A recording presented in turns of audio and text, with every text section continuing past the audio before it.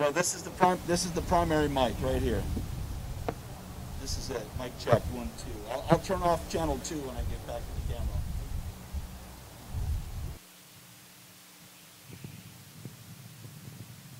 Mic check 1 2. Mic check. Mic check 1 2 3 4 5. Mic check 1 2. I can't. That noise doesn't help me because it just sounds like.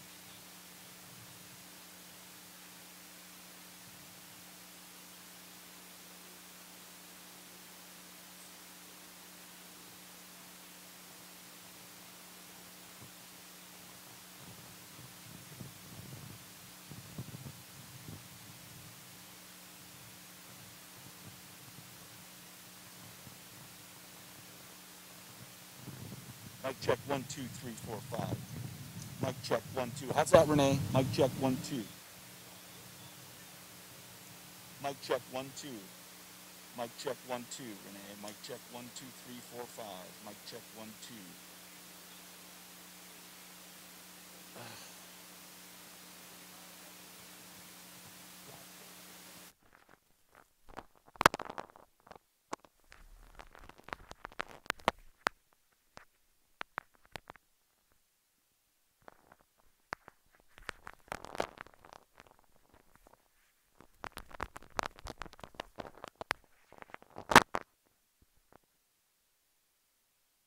Couldn't figure out how to tilt that.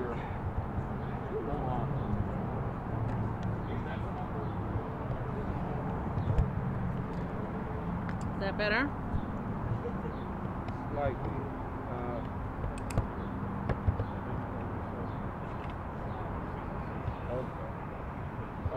Good? Fabulous.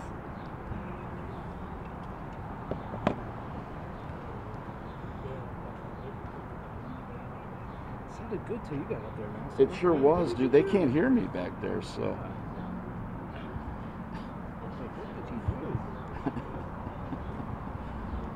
All right, how's the mic? How's the audio, Renee? Got one slip in here. Beautiful.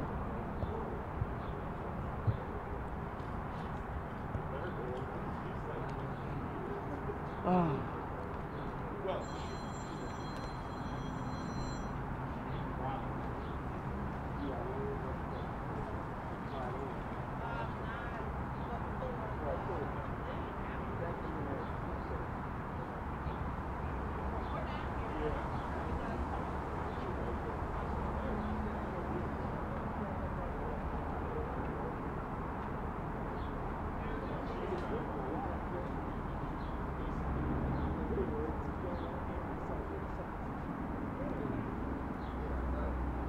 Hey Joe, Mike, I switched mics because the mouth box wasn't sounding as good as I originally thought, so you want to do another mic check?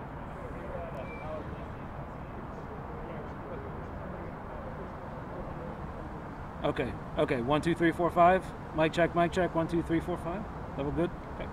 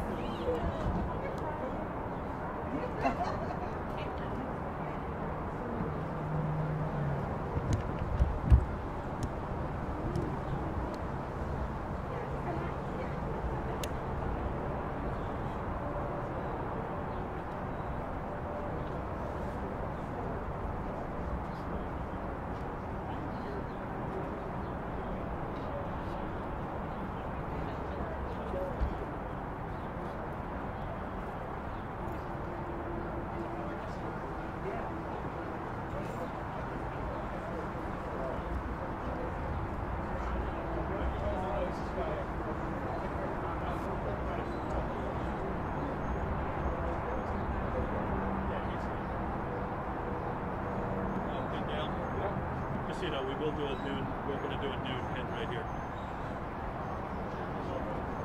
Live at 5, 6 o'clock whip. We're going to leave a live for 1. That'll be the 4. So we only have to edit a 5 o'clock package. 6 whip.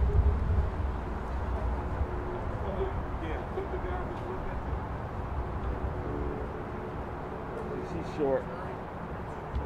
Yep. That works. Good.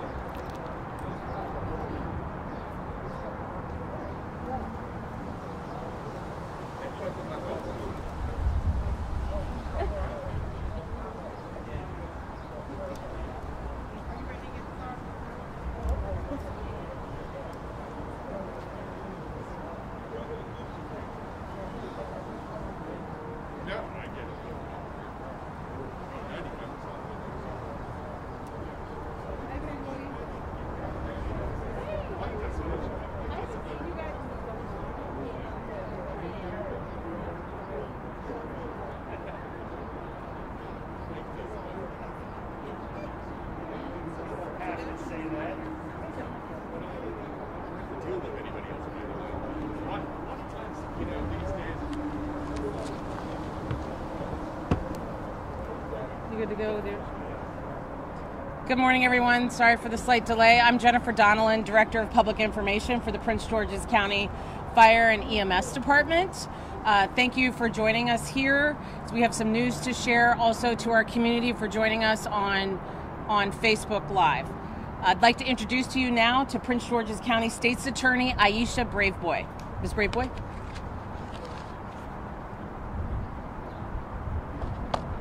Thank you so much, Jennifer, and thank you all so much for being here today. Today I have with me my chief of my Special Prosecutions Unit, Franklin Shelton, if you would come and join me. We also have members of the Prince George's County Fire EMS Department who you will hear from shortly. We are here to announce the indictment against 5 former volunteer firefighters from the West Lanham Hills Fire Department. According to our investigation, between December of 2019 through January of 2020, 5 West Lanham volunteer firefighters conspired with 3 civilians to set 4 fires at vacant homes. It is alleged that these fires were scheduled to be set at times when the conspirators would be on duty to put out those fires. These are allegations. It's important to know that these are allegations, and that these individuals are presumed innocent unless and until proven or found guilty in a court of law. I must state that the vast majority of our firefighters and other public service officials here in Prince George's County conduct themselves appropriately, that they understand their duty and they perform their duty with honor. And so when individuals who have an oath to protect us, when they violate that oath, we have to take action. And I am fortunate to have a great partnership with our fire department.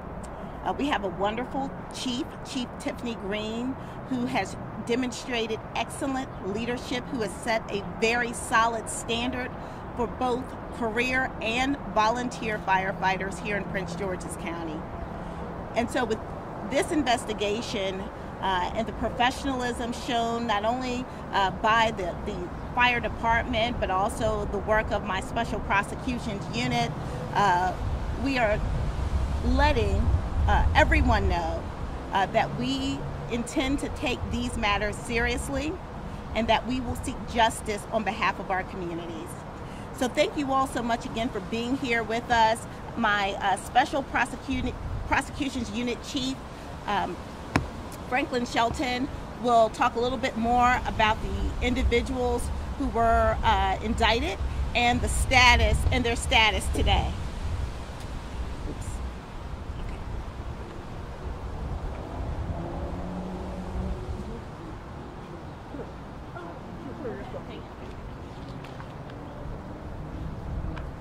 Okay, we will hear from Assistant State's Attorney Franklin Shelton in just a moment.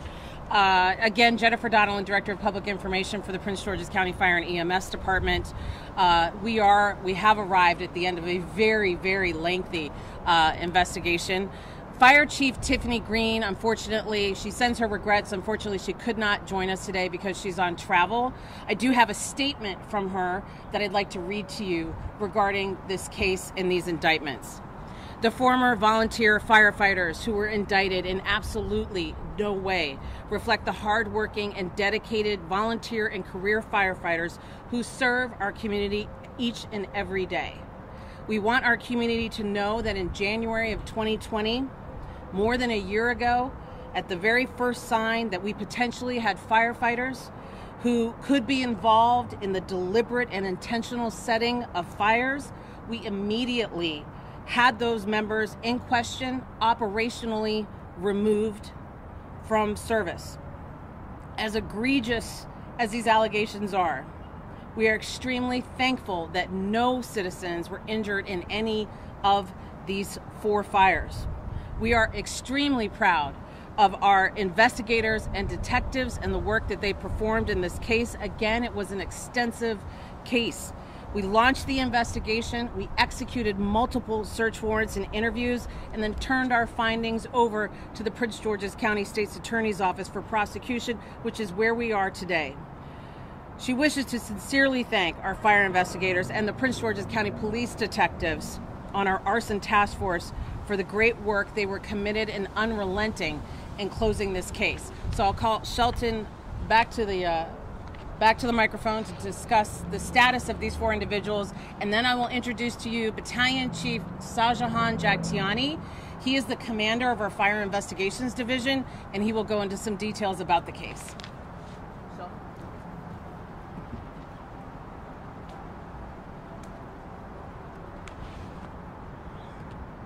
Good morning. You'll hear more from, in terms of the individuals, from Battalion Chief Jagtiani.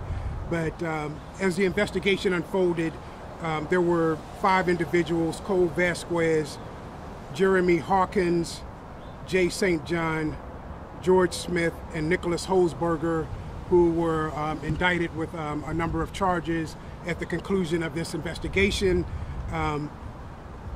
All but Jeremy Hawkins were issued summons. They've been informed of the indictments, and Mr. Hawkins was taken into custody where he remains at this point, and he is a bond was established in his case. But so Hawkins is in custody, and the remaining defendants were issued summons for this for future court dates. What's your name on the tape? Oh, Franklin Shelton.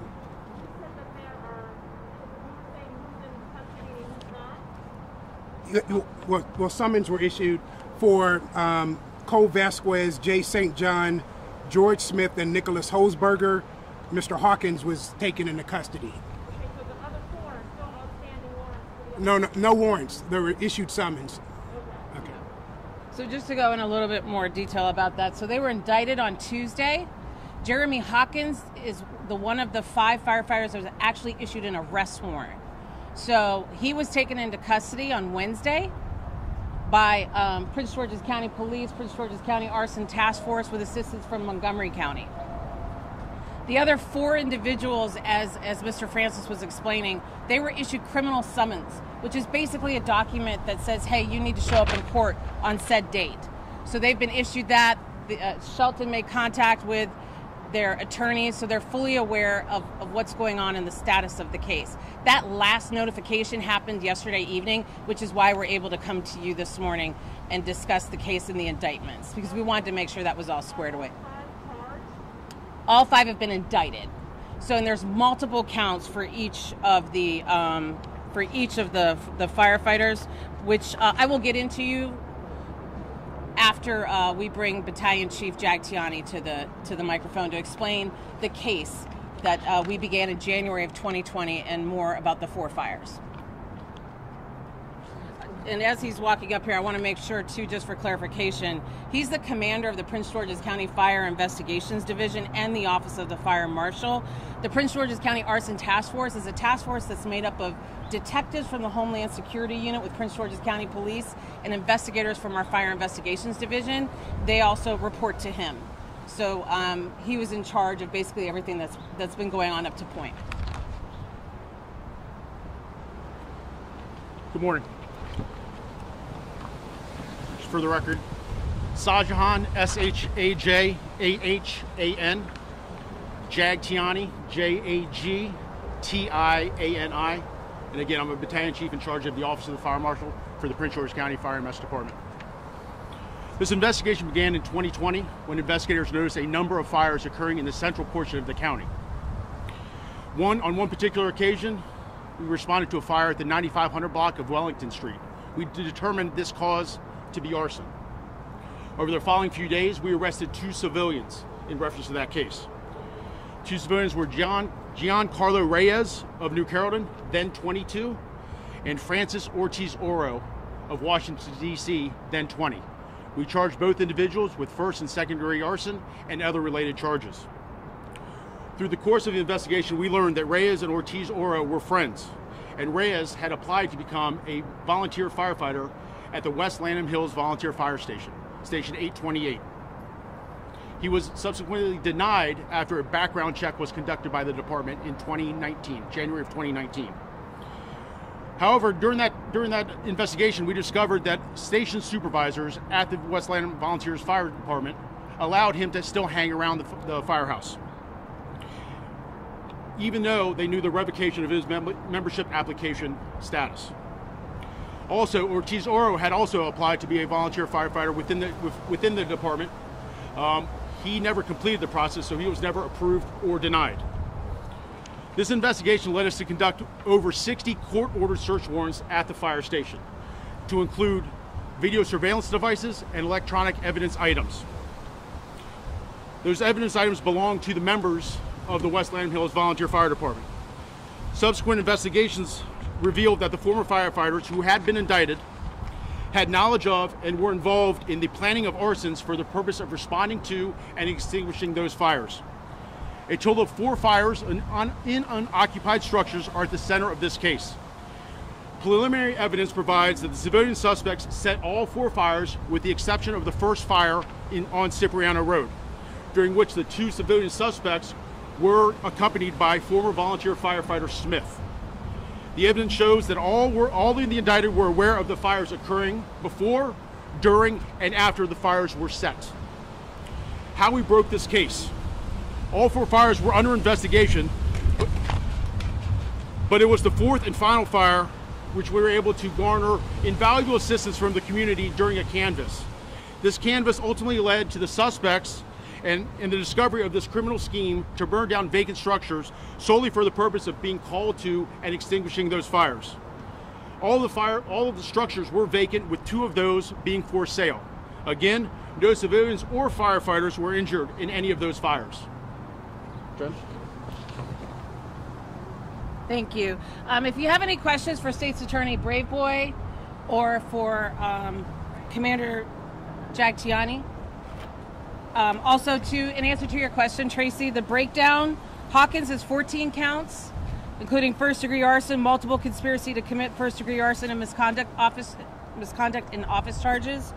Holzberger has 10 counts, including conspiracy to commit first-degree arson and multiple misconduct in office charges. Smith has 15 counts, including second-degree arson and multiple conspiracy to commit arson and misconduct in office charges. St. John is facing 13 counts. He was indicted on 13 counts, including multiple conspiracy to commit arson and misconduct in office charges. And Vasquez, it is 12 counts, again, including first-degree arson and multiple conspiracy to commit and misconduct in office charges. Again, really important for our community to know that, again, the last fire was at the end of January, towards the end of January, and as soon as they got information, once they made the arrest of the civilians, which was we were very grateful to the community because that's how they were able to break the case, and they got information that there could be firefighters involved in this, the firefighters in question were immediately removed from operations while investigators did their work. And as you heard, more than 60 search warrants. That's an extensive investigation. But the danger is over. It's been over for 14 months now, and those individuals have not been on our community streets fighting fires or in service during the past 14 months. Do you have any questions for anybody? Is it 4 or 5? I'm sorry, it's 5. 5. You only gave, oh, you gave 5 counts. Hawkins, our last check, Hawkins was still incarcerated on a $50,000 bond. Can we talk to why he's incarcerated and the others are not? So, Saj, yeah, there was reasons out of the investigation that required an arrest warrant for him versus the others. Can't go into detail on that. Can somebody just go ahead? Any repercussions for the volunteer fire company itself? Sure. I mean, back when this was going on, there were those issues with a lack of response, and career got put in, they refused. Any repercussions for the volunteer fire company itself? So we do have acting fire chief. The acting fire chief is Deputy Fire Chief James McClellan, who is also in charge of our Volunteer Services Bureau. I will, if he wants to add to this, please feel free. So much like you see with other public safety agencies, this criminal investigation will take place. It's been taking place. The fire chief also has the authority and will and is conducting administrative portions to determine what next steps, if policies were violated or not. But we need for this criminal piece to finish up before we could take certain actions, if there are action that needs to be taken involving that particular fire department.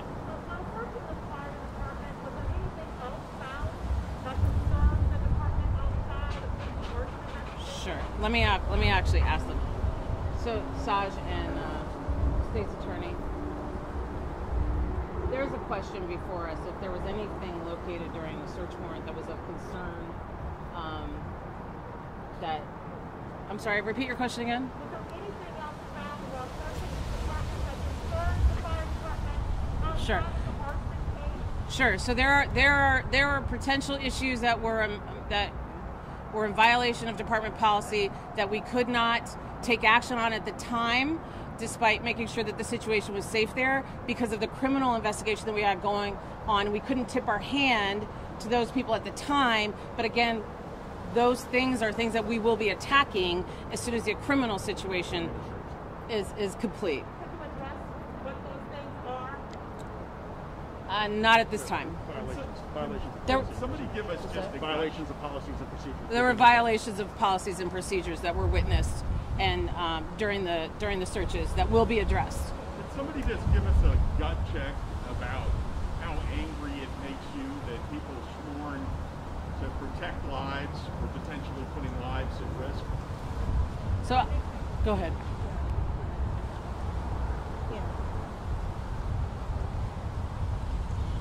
You know, it is unacceptable and it's disheartening, and it makes us angry that anyone who has sworn to protect our communities would do anything that could potentially harm our communities. You know, these are individuals who absolutely know the devastation that can be caused by fires. It's devastating. And to act recklessly, which is what is alleged here, and again, I have to reiterate that these individuals are indicted. They are not yet convicted, and so they have the presumption of innocence. And so I'm going to just speak broadly, not specifically about this case. But anyone who is in a position of trust, anyone who understands really the consequences, the repercussions of their actions. We know that fires kill. We know that fires can destroy communities. We know that fires can, make those neighbors who surround the fire nervous and uncomfortable and scared. And so anyone who has been in this position of trust, who's been trained, who has raised their right hand and sworn to protect this community, when they violate that oath, it is devastating to our community. And that is why we are going to take action. That's why we've taken the actions that we've taken so far, and that we are going to pursue this case zealously. Like we do all of our cases, but I think it's important for the public to know that we hold everyone to the same standards, that the laws apply to every single person in our community, and I don't care who you are or what your profession is. If you violate the public trust, if you devastate our communities in this way, that we will hold you accountable, period. And that's what we are here to share with you today. Have you looked to see if their response maybe led to other fires or events not being responded to, and could there be charges because of that? We are still investigating. The grand jury process is actually a part of an investigative process. It's not the end of the investigation. So we will continue to review these actions and work with the fine men and women of the Fire EMS Department here in Prince George's County, as well as the Prince George's County Police Department and all of our public safety partners to conduct a full and thorough investigation. How are you looking at any possible losses because of this? We will continue to investigate some of the information that you guys are requesting today. We appreciate the questions, but because this is an ongoing investigation, because we anticipate these matters being adjudicated in a court of law, there's certain information that we cannot provide at this time. But just know that the investigation will be full and thorough, that any losses or any additional claims against these officers will, or these former firefighters will be pursued. Chief, can you speak? You talked a couple of times about this question of motive in this case. And was it just the greater glory or some great joy in going and fighting fires? Or is there some kind of career benefit for being on more fires? I don't quite. No, there's no status quo. There's, you write a certain amount of tickets, or you go to a certain set number of fires that you. So no, there's not. I mean, initially, just the information that they had so far was just for the purpose of extinguishing fires. I wanted to answer your earlier question, though, from the fire chief's point of view, which is, if these allegations are true, these men and women, the motto for our department is one county, one department, one mission, and our mission is to serve this community. So if these allegations are true, then what these 5 particular individuals did is completely counter to what our mission is and would be considered reprehensible. But it's why the fire chief took this so seriously, didn't wait for, hey, let's find out if we can be sure. At the first sign that there was the possibility that they could be involved, they were immediately taken out of operations. Going to fires is extremely dangerous business. despite the fact that these structures were vacant, firefighters could have been injured in extinguishing these fires. So we're very grateful that no firefighters, no members of the community, it's not just physical, construction that was lost. There was a potential for real danger here. And that's why the fire chief took it so seriously and took action immediately. And these particular individuals have not been in service for 14 going on 15 months now while we awaited the outcome of the grand jury indictments. So we have those indictments and now we can move forward, and that's a good thing. But as the state's attorney's been saying, they are innocent until proven guilty, but we didn't want to take any chances, which is why they were removed from service so early on. In terms of the motive, I think the chief explained when he made his comments that it appears to be for the sole purpose of just being called into service to extinguish the fire.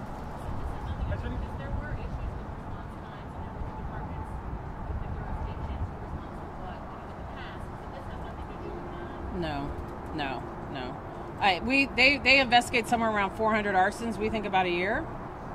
Our folks respond to calls for service every 3 minutes and 34 seconds. We're an extremely busy fire department.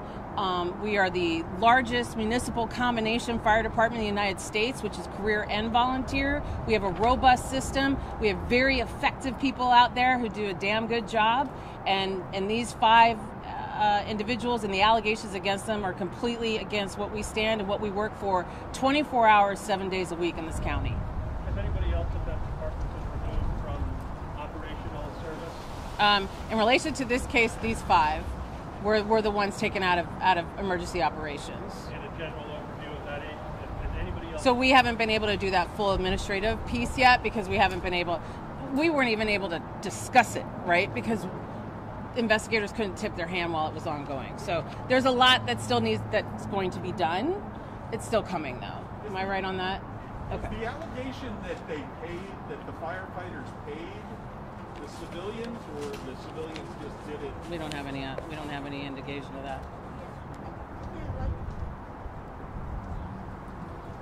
Like I said, this matter will be adjudicated, and so we're providing you some general information today. We can't go into all of the details that may be a part of our case today, but as we move forward, we will certainly keep you informed of any hearings or motions or any other proceedings in court on this matter, so that you can do your due diligence and inform the public at the appropriate time. So thank you. You good? Okay, thank you so much for coming, and thank you very much to the state's attorney's office and our investigators.